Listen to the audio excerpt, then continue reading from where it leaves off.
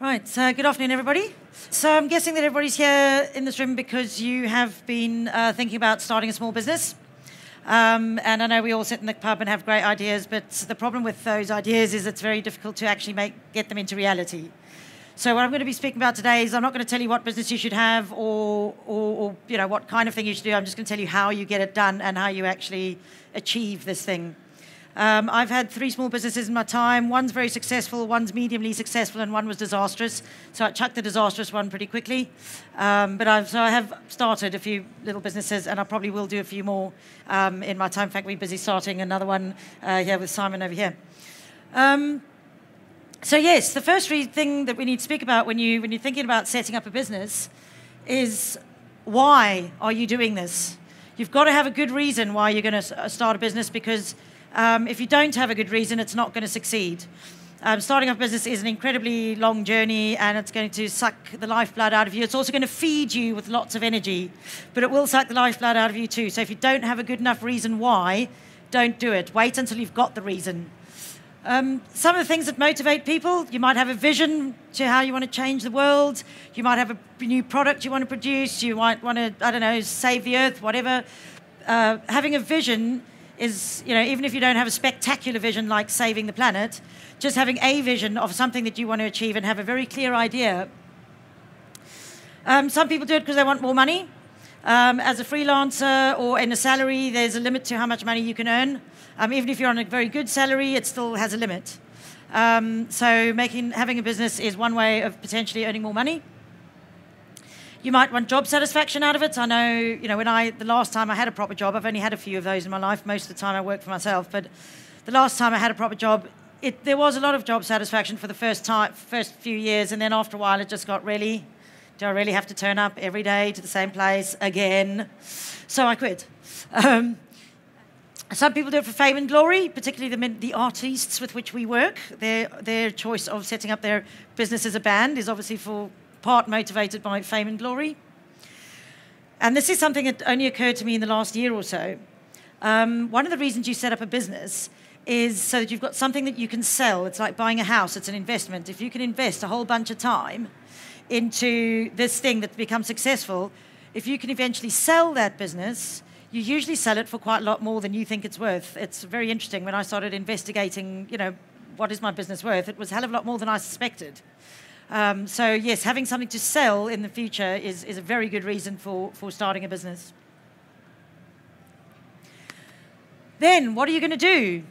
So first of all, it has to be a clear idea. You need to know what you're going to do and have it focused in your mind. I am going to do business X, and then that is your clear idea, and that's what you can always focus back on. When you start getting sidetracked into business Y, you can actually come back and go, actually, no, I do this. I don't do that, I do this, and you can bring yourself back to what it is. So your clarity of vision, as always, with everything you do in life, having a clear picture is a good idea. Do some market research. Do you really want to start another PA company? Is there a space for you in the market? Are you going to try and compete with the big boys, or are you going to take on the schools market, or are you going to try and find a different focus?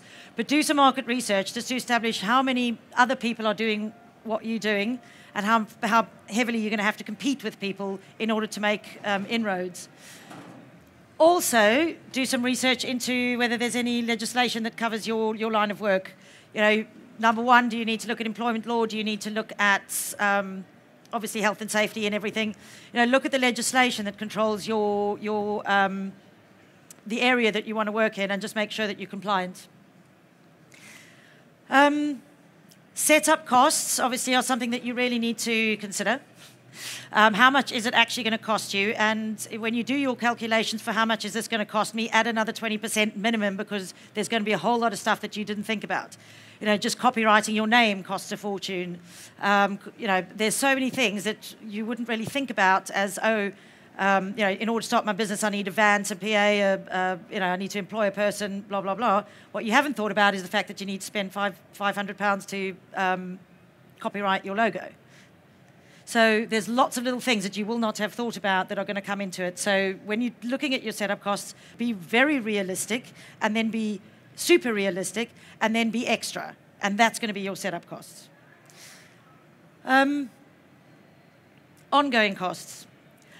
Almost no business in the known universe, with a few exceptions, almost nobody opens their doors for business on day one and is already making money. Most businesses take a while to generate money, and the thing is to be able to survive long enough to sustain those costs before you actually start bringing in a profit. So, for example, if you are in a job at the moment and you're starting a small business, it might be an idea to keep that job for a little bit longer, so that you know that you can at least get your rent paid, cover your mortgage, feed your kids, without having to rely on the new business. It means you're going to be working 15 times as hard, but hey, if you're a sound engineer and you're in this room, you're probably not afraid of hard work anyway. So the ongoing costs, it's going to take a while before anything actually generates money. So be prepared that you're going to have to do the sustain that.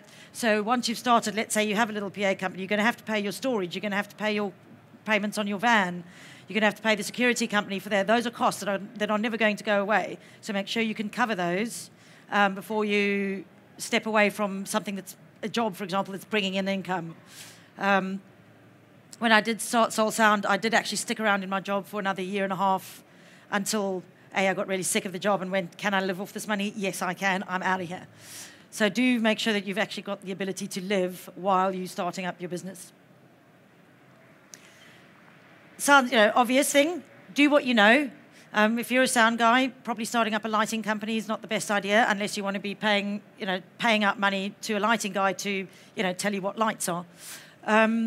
So stick with what you know. If you want to try something new, if you want to try pyrotechnics, if you want to try something else, then go and work as a freelancer for a pyrotechnics company. Don't start your own business in pyrotechnics unless you've got, the manpower of people who do know about pyrotechnics to do it.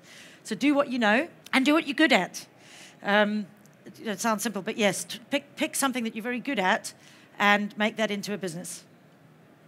I happen to be quite good at talking, so I've made a business out of talking. Now, this is the most interesting part for me, is how you actually now are going to get it done. These are all things that you can read online and any way you like. Any business book you read will tell you all this stuff.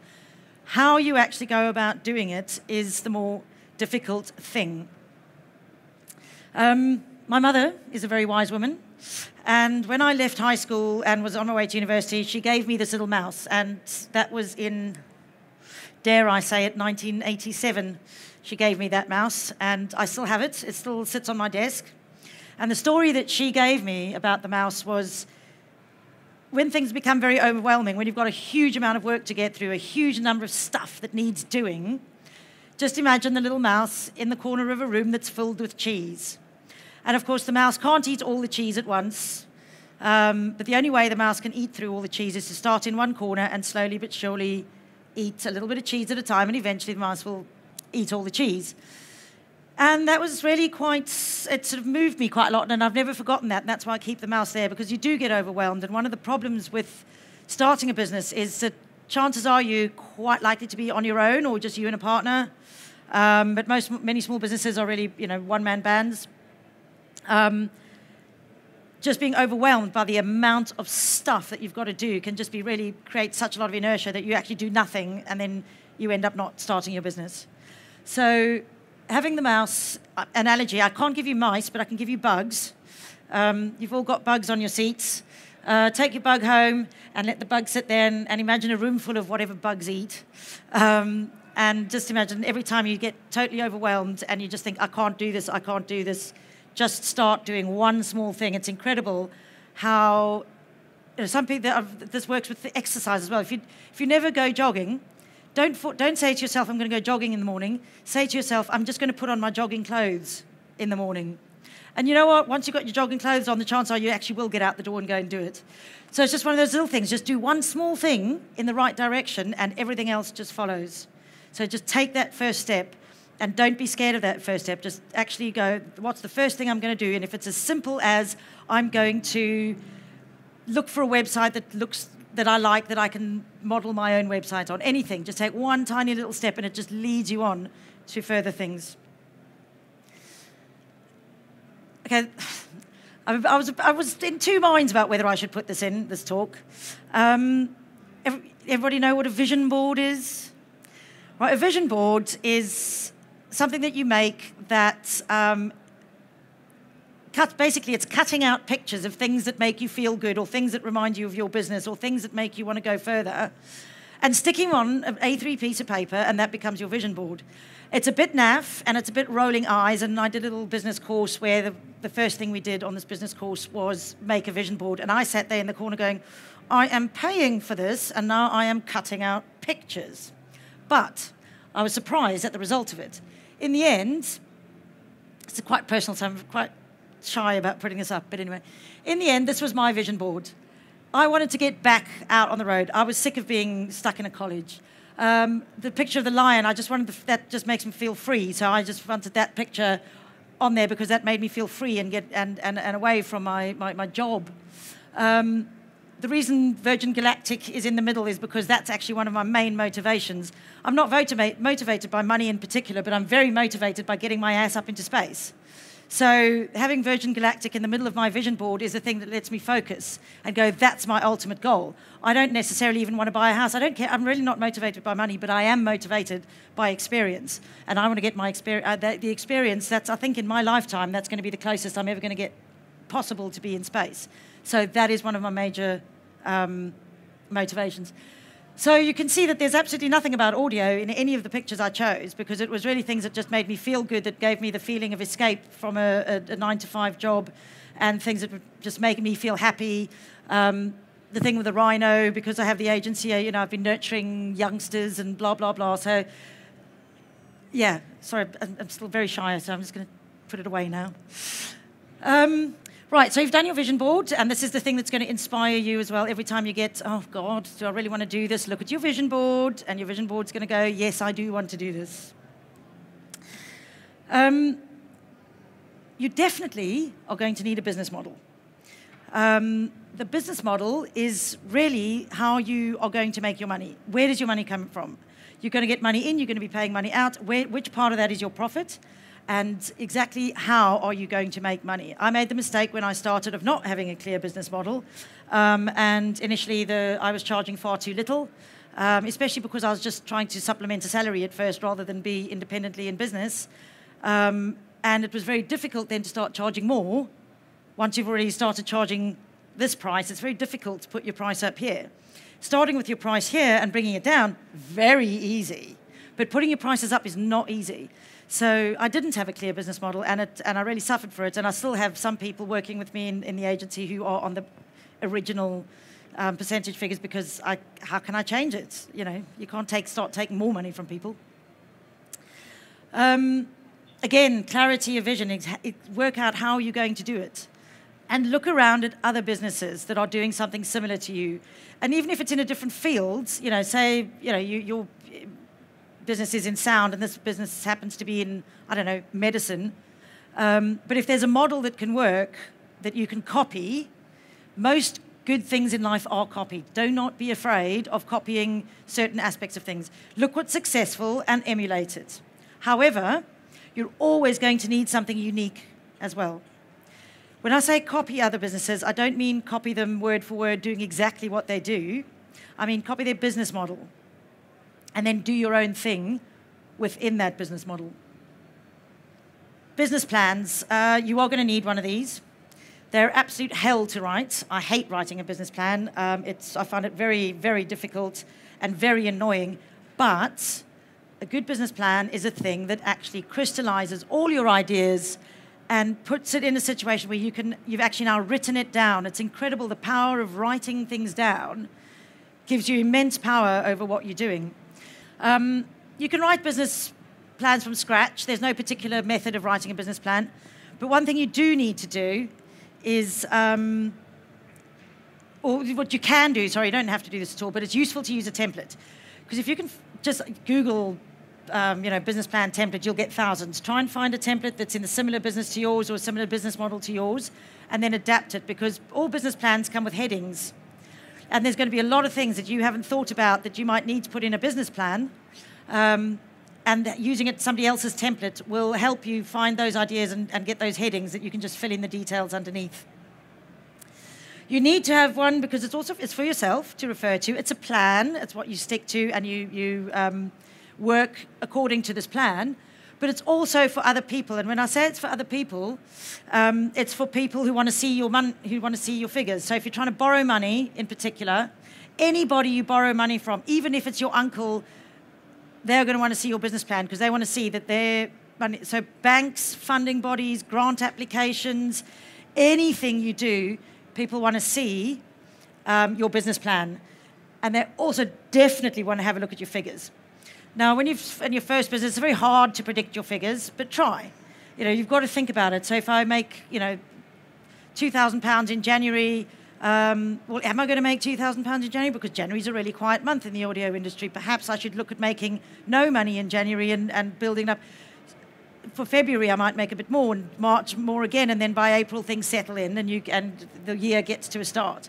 So when you're looking at your figures, you've really also got to consider your own business environment. So if you're in the live events industry, January's a dead month. Don't expect to earn any money in January. Go on holiday. I find that's the best thing to do with January is just get the hell out. It's also something you can refer back to later. So, 3 years' time, you can go back to your business plan and go, oh, well, that's interesting. I did actually achieve that, or I didn't achieve that, or go, what was I trying to achieve? Because I've kind of forgotten. So it's good, something that's good to go back to. And of course, a business plan changes. It doesn't have to stay the same, but it just gives you guidance all the time of where you should be going, what you were aiming at in the first place. Especially if you had a vision to, save the world. It's good to go back and see, oh, how was I going to save the world? Oh, yes, maybe I should go and do that. And I said, yes, any kind of funding application, we'll need it. Get advice, right? Everybody and their auntie has a business. Take a lot of advice. Talk to everybody. Talk to your mates. Talk to your parents. Talk to your family. Talk to people you meet at Plaza. Talk to people you meet on a job. Talk to everybody about it and take a lot of advice. And then throw most of it away. But take the advice. Ask people. See what their input is, because it makes you think, and it makes you think about things in a different way to what you've been thinking about it up till now. So just because somebody advises you to do something doesn't mean you actually have to follow that advice, but it makes you think. So take a lot of advice, but don't feel like you have to actually follow all of it. The value of a good accountant is beyond belief. If it's the one professional that you have on your paid professional, maybe a lawyer, you don't really need a lawyer maybe, but you definitely need a good accountant. And by good accountants, I mean somebody who actually gives a shit about you and your business. I've had 3 accountants so far. The first one I'd never even met in person, gave me no advice ever, just did my tax, and I'm quite sure I paid way more tax than I should have. Second time, I thought, okay, well, I'll go to a music business accountant. Went and had a chat with this woman, and she seemed fantastic. Did the accounts for 50 cents, I believe. So I thought, okay, cool. She's in the music industry, absolutely fantastic. But remember that she's dealing with 50 cents accounts. He's earning millions. I had my little small business, which was maybe bringing in £30,000 a year profit at the time. She had no interest in my business whatsoever. She just got, her £1,000 for doing my books, and that was that. In fact, she actually gave me some really bad advice at some point. Now, that's the reason I had to open a third business quickly so I could deal with the VAT on that, and then I had to close it again because it wasn't very good. But, so, having poor advice from your accountants, really, I wanted to sue her, but didn't have the money. So eventually I found a great accountant, and he has been absolutely invaluable. I can phone him up and say, what do I do now? And he can advise me on how to deal with the relationships between my businesses. He can help me with, paying as little tax as possible. Obviously, you do pay some in the end, but, he's just, and he understands and he knows, and he understands what my business is about, and he wants my business to succeed. So having a good accountant has made such a difference to my life. Look around for mentor schemes. The government actually has, I don't know if it's still running, but I'm part of a scheme called Growth Accelerator that was giving match funding for a training in business. It was all about getting business training to help small businesses grow. Got match funding for that, and I managed to get a full grant to have a mentor. My mentor's job was done in March, I think, was the last thing that he was obliged to do. He's still with me, and I still don't pay him because he likes me and he likes my business, so he still helps me. So find yourself a mentor if you go through a government scheme, or you just find somebody in your life who can help you mentor your way through things. Absolutely invaluable. In fact, get two. Mentors are great, and it's just somebody when you can go to somebody and say, my God, I don't know where to go now, I don't know which way to turn, this didn't work, that didn't work, and then somebody who's got more experience than you in the business world can then give some advice. Again, you don't have to take it, but it helps you think. Do courses. I highly recommend looking out for, sort of three-day business courses, or a course that lasts 10 weeks, 1 day a week, something like that. It's unbelievably useful to go and do a little business course. They're not terribly expensive. You may be able to find some free stuff at your local college, or probably not your college, but look for courses. It's really, really helpful. If you've not got any business background whatsoever, it's really useful to go and do something like that. Right, so I want to rattle through that because this is the bit I want to talk about. Getting things done. Everybody has ideas, but the people who succeed are those who actually go and do them. So, how do you get things done? Do you have an endless to-do list where the bottom, you start crossing things off at the top and the bottom just goes longer and longer and longer? You shake. Is that a yes or a no? You don't. Lucky you. All right, what most people do, and many people do, is you start with a piece of paper next to your desk and you go, oh, I've got to do this, this, and this. And then you think, oh, I've got to do this as well. And you just start adding more and more and more and more things to your list. And occasionally you cross something off. But your entire huge to-do list, you never actually get it done. And it becomes completely overwhelming and you end up doing nothing because your list is just too long. So, one of the courses I did was with an amazing lady called Wendy Kerr, and she taught me how to do post-it note planning. The post-it note not only is the best piece of stationery ever created, but it's an incredibly useful tool. So, first of all, clear a wall in your study or your bedroom or wherever you've got your desk. Take all your Iron Maiden posters off and clear it. You need a bright, open, clear wall. I often use this stuff. It's called Magic Whiteboard, because I find a single whiteboard is too small. So I paper my walls. It works with static, so it sticks to the wall. And I cover my entire wall with it, and I get a massive whiteboard. It can be a bit frustrating because the static doesn't last that long, so I just stick it back up with spray mount. But it just turns into giant post-it notes. And what I'm going to do now is I've now rearranged my whole study again. Rearrange furniture. It's very good to rearrange furniture sometimes because it just, again, shakes up the energies a bit.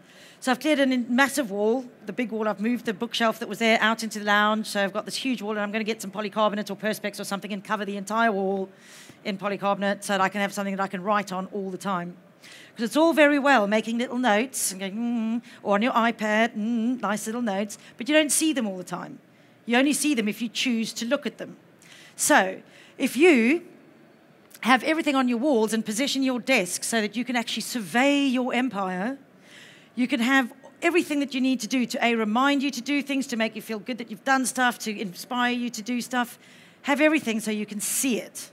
And I'm looking forward to getting my Perspex wall up so that I can just scribble everywhere and have everything all the time, and I don't have to worry about these things falling down.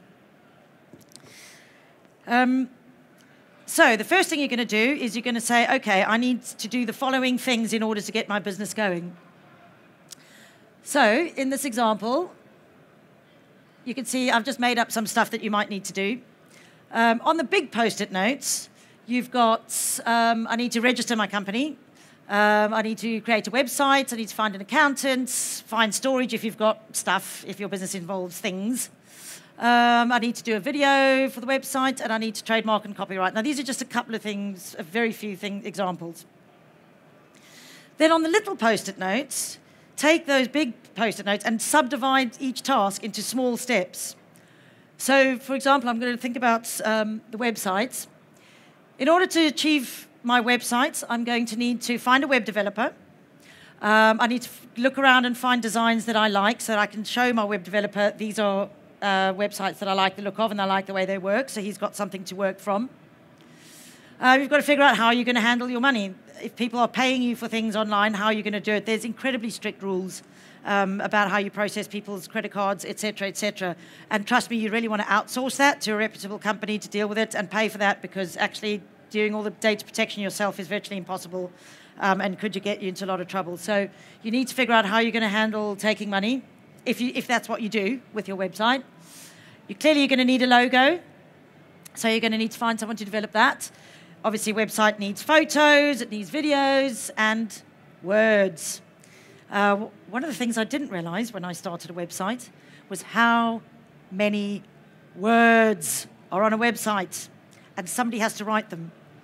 All right, so I happen to write all my own words, but if you're not good at writing, you're going to need to outsource that to a wordsmith of some kind.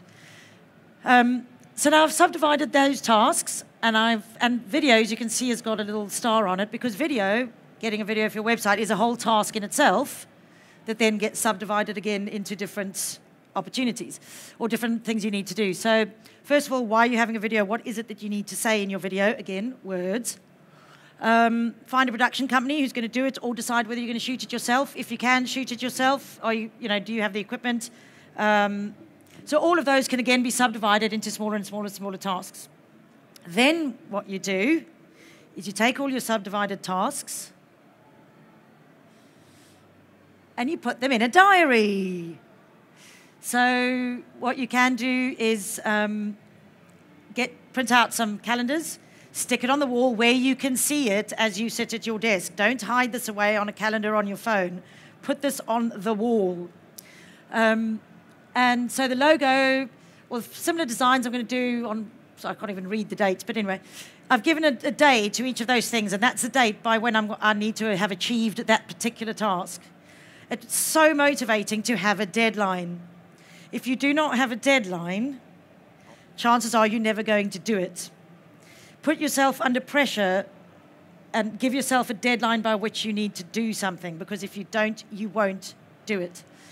So stick everything onto a calendar. You can then diarize it as well in your phone, but have something that's really visible, or whatever way you choose to do it. But I find this having a visible thing very, very useful. And that way you actually get things done. So in October and November, you'll actually have possibly got your whole website done, except for the things that you may not have thought of yet, in which you then start a new task and re-diarize those things. And then, when you complete your tasks, have a nice complete note part of the wall, so you can take your post-it note when it's done and slap it on the complete bit, so you can see what you've done. It can be very soul-destroying, and it can be extremely lonely starting a business. So sometimes you need to, pat yourself on the back and go, oh yeah, I'm doing all right. So having all your completed stuff in one place, stick it all there so you can see what you've done and feel like you've actually achieved something, because often you feel like you're achieving nothing. But if you've got a little list of stuff you've done, you can feel good. Also, what's good about doing it this way, don't throw them away. What's good about doing it this way is that you can also then go, oh God, did I actually call the web developer, or whatever your task was? And you go, oh yes, I have done it, because it's on the complete bit. I often forget what I've done, especially 2 months later. You go, oh God, did I do that? I can't remember, when actually you have done it. So I love having a complete wall. It makes me feel really good to slap a new post-it note every time I've finished something. You bang it on and go, yes.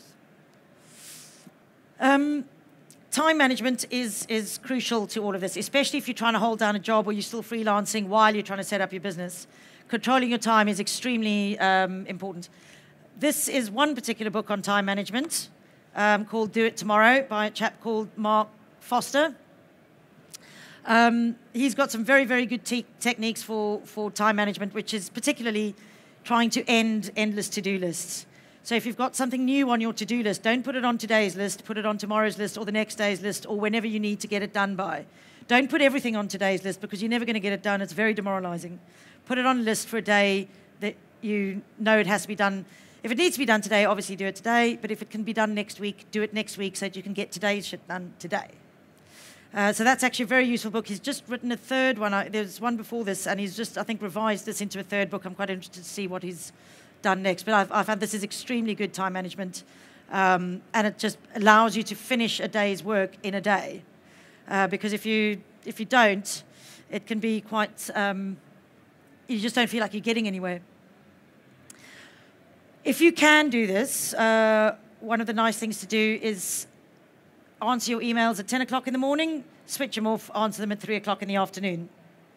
I can't do that in my business because I need to respond instantly to people. But if you've got a business that doesn't really require instant response, a good thing to do is do emails twice a day. And then while you're doing your emails, don't do anything else. Just don't answer your phone during that time. Let the phone ring and answer those calls later. So you get your email done in batches. Not only does it... and then you can put an out-of-office message on that says, look, I'll answer my emails at 10 and 3 in the afternoon. If it's urgent, give me a ring. But most people are fine with it. As long as they know that you're going to respond. People get nervous when you don't respond. We're all so bloody obsessed with email that if you don't get an instant response, you think they haven't got it, or you worry.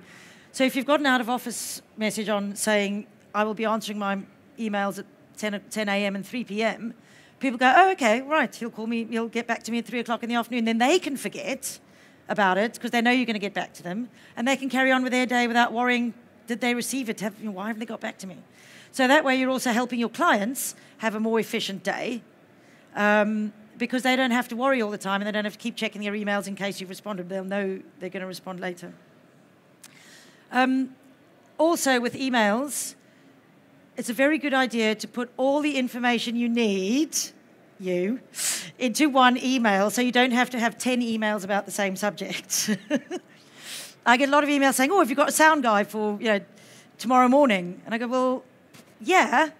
What do you need them to do? Where do they need to be? What time is it? How much money are we paying them? Just put all that information in the first email so that when I then approach the engineer that I want to put in the job, that engineer, I can give them all the information because that's all he's going to ask me. He's going to say, what time, how much money, where is it, etc., etc.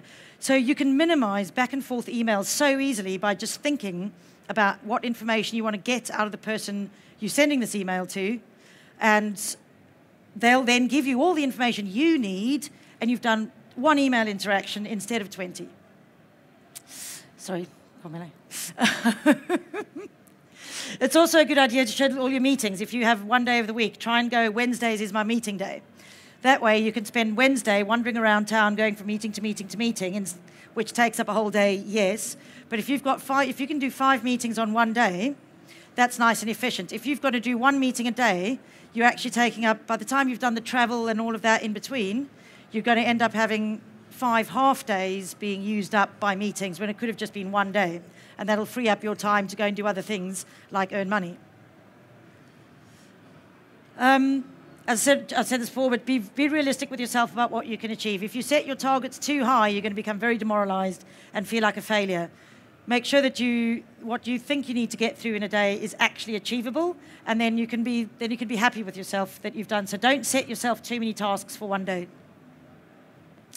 Similarly to sticking the post-it notes on the wall, when you complete, keep a diary of your progress so that you can feel good. Because every time you feel bad and you go, oh my God, life is hell, I'm never going to get this business off the ground, I'm so shit, blah, blah, blah, because you'll have those moments, trust me. You can go and look at a little diary. When I was starting the website out, I kept a little diary next to my bed, actually. And before I went to sleep at night, I'd just write down 3 things that I'd managed to do that day that was a success. And you can always find those 3 things, and it's absolutely amazing when you're feeling down and you're feeling that you're really struggling. You can go back to that diary and say, all right, no, I'm all right. I can do things. I'm getting there. Things that you're not good at yourself, outsourcing. Don't struggle for months and months and months to make your own website if you don't really have a clear idea of design and you're not very good at making pretty things. Get someone else to do it. It'll save you. You might spend money on getting somebody else to do your website or whatever it is, but that time that you save, you can be spent doing on a lot of other things. Because let's say, for instance, a very simple website you should be able to get done for £800 or £1,000 for a simple 1 or 2 page website. If that's going to take you 3 weeks to do yourself, that's a lot more money than £1,000 is worth. Your time, your 3 weeks of time is worth a lot more than £1,000. So spend the £1,000 on the outsourcing it to somebody else and spend your time doing the stuff that you're good at so that you can achieve, and then you've got 2 people working on a project at the same time, so you're actually doubling up how quickly you get it done. One of the great places to look for outsourcing, if you don't know anybody, people per hour is quite good. Elance is another one. Basically, it's people who advertise their skills online for X amount of money. So you can go and choose, I need a graphic designer. You can choose from about 1,000 graphic designers. And that graphic designer can be anywhere in the world. So you can actually, you can really pick and choose. You can see examples of their work. You can find people like that through websites like People Wow. And frankly, they're very cheap because people compete to be fairly cheap. I have a little graphic that I use for my advertising rates, and that there's no way I could have done an infographic myself. And it cost me, I don't know, £45 or something, which is something that would have taken me 3 weeks. So definitely look at outsourcing. Find other people who can do stuff for you.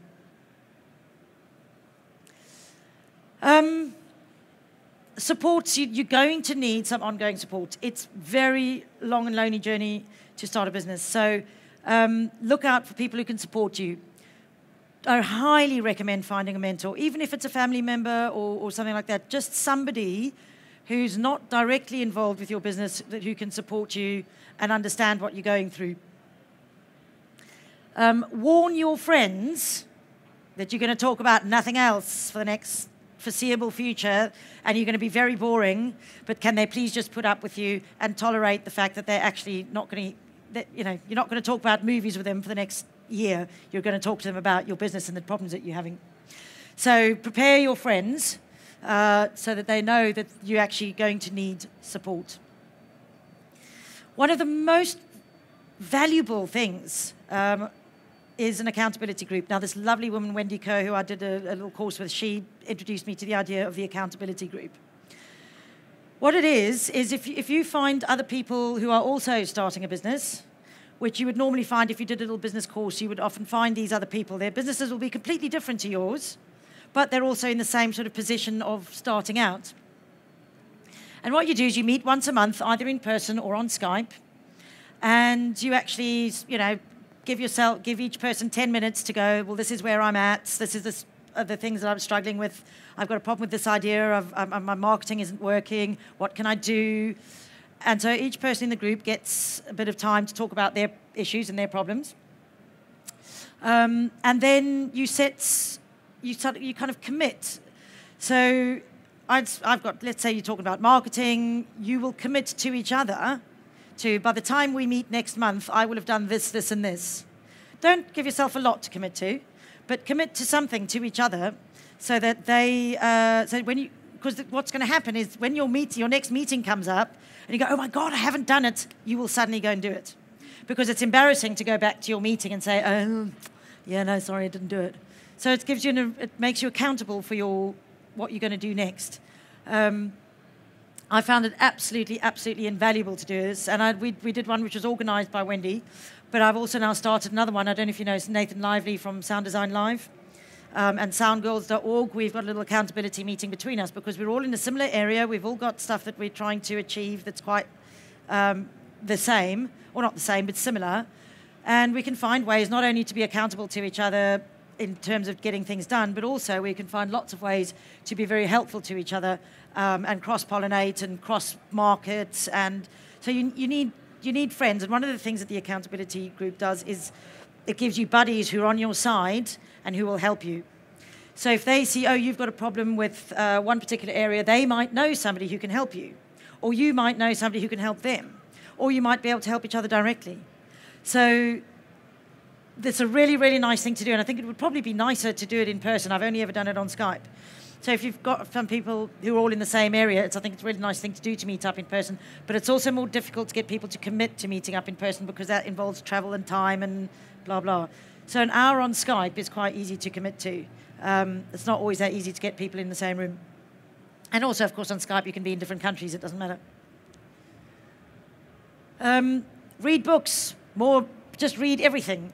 I started reading, my first sort of business book I started reading was Richard Branson. I mean, I don't actually like the man particularly. I admire him tremendously. Not sure I like him very much. Wouldn't really want to have him around for dinner, but his books are incredible because they're so inspirational, because he did everything from nothing. He just went and did it. He actually put one foot in front of the other, and he started himself some businesses. Some very, very, very successful businesses, as we all know. So read books. This is a very interesting book, which I've owned for a year and have yet to read. But I'm going to read it. This is my next book. It's called Business Model Generation, and it's got a whole lot of ways to come up with your business model.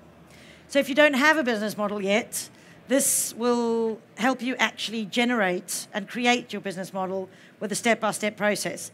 And there are hundreds and hundreds and hundreds of other books, useful things. I like to read inspirational stuff, so things that will get me out of bed in the morning.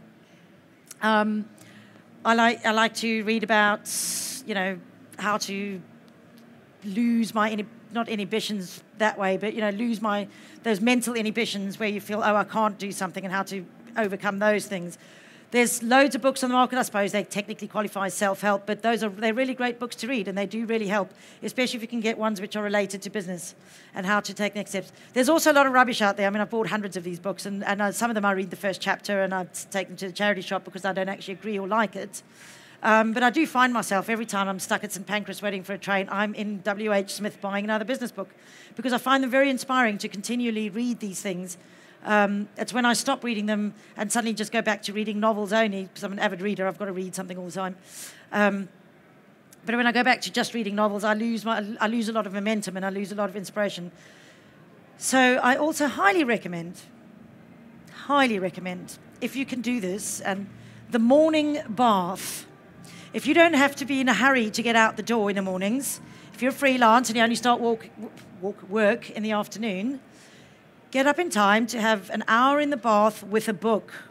Not only do you have the glories of a hot soak, but you also have time to really, really sit and read a book that's actually going to inspire you for the day. Because everything you read, even if you only read a chapter, you get up out of the bath and you go, okay, right, I'm ready for the day. And then you're also already clean, and you've had a nice soak. So it's a nice way of doing things. If you're a showerer rather than a bather, find some time. But reading something inspirational in the morning is actually quite effective. There's one other little thing that I do, which see, a lot of this I'm actually quite embarrassed to admit. Has anybody seen the TED talk by Amy Cuddy about power posing? Go to the TED website and watch this video on power posing. It's excruciatingly embarrassing to demonstrate this, but I will. Basically, every time I go into an important meeting, before I go into the meeting, I duck to the loo, to the ladies, and I do what a power pose, which could be that, it could be that. But basically, striking a powerful pose has a real effect on the hormones in your body and the way you respond to things. So just by standing up straighter, putting your hand, just standing like that. Sometimes if I don't have the opportunity, I'll just walk down the street a little bit, just looking a bit naff with my hand, because it does something to the inside of you when you stand like that. Because, if you go into a business meeting all sort of curled up, you're never going to get the deal. You need to stand up and be accounted and look confident and be confident. And if you can you need to do it for about a minute. If you could find somewhere to go and be all private and, stand like that for a minute. Sometimes I do Usain Bolt. If you can find a place to do that, it's incredible at how differently your business meeting goes after that. Because it's something to do, if you watch the talk, there is a real scientific reason why this works. It changes the way your hormonal balance, or something to do with your hormones, and that has an effect, on you, but it also has an effect on the way other people respond to you. So, yes, I highly recommend that. And again, I'm totally ashamed to have done a power pose in front of you, but yes, it's fun. Do it.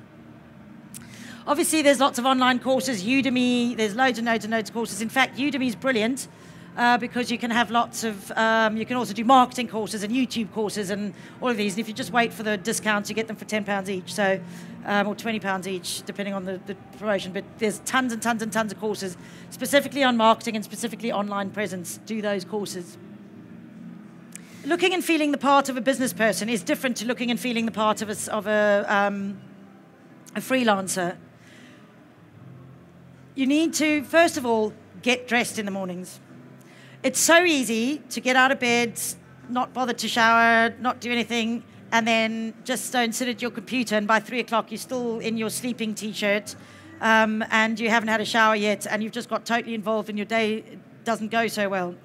Get up and get dressed, because even if you don't, nobody's going to see you, you're on your own all day, it makes a difference to the way you exist.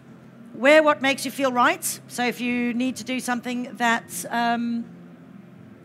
if you're doing a business that needs a suit and tie, put a suit and tie on, so that you feel the part as you do it.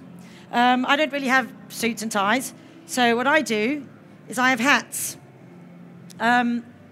My day-to-day work, I don't have hats, but every now and again I get involved with festivals. This is my festy hat, my current festy hat. My festy hat changes quite often. So when I'm working on festival stuff, I put my festy hat on, because immediately I feel like a punter at a festival, and I'm going to make sure that the service that I deliver at the festival is going to be better and more punter orientated, and going to make sure that people have a better time, because I'm feeling like a punter as I'm wearing my hat. So I do love the hat. That's my festy hat. And then occasionally I have the witch's hat, because sometimes, especially starting out in a small business, you need a miracle, and that's what happens when you put the witch's hat on. So yes, the importance of hats. I find them extremely useful part of my repertoire, and in the end, remember that it's only you. Nobody else is going to make your business happen. It's only going to be you. So yeah, get to it.